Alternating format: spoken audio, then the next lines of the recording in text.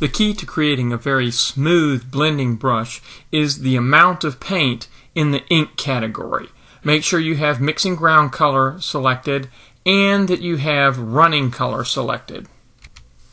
So as I paint here, you can see that it blends very smoothly. If I have blend selected, notice that it blends, but it's a little streaky. It's not nearly as smooth.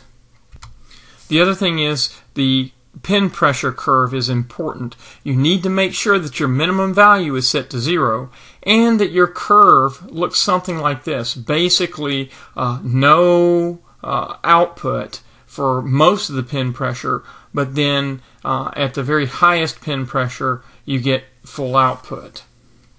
That kind of curve allows you to lay down a strong color with a harsh edge if you have hardness set, and then you can blend it. So that's what that allows you to do.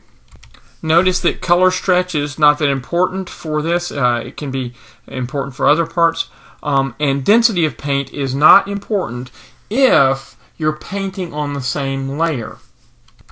When you're painting on the other layer, though, a layer on top, you do need to have density of paint up, and that allows you to paint on a separate layer. And it has the same kind of characteristics, the same kind of curve, and the same setting of minimum value. Now for the brush tip, you can use circle, but you can also use a material.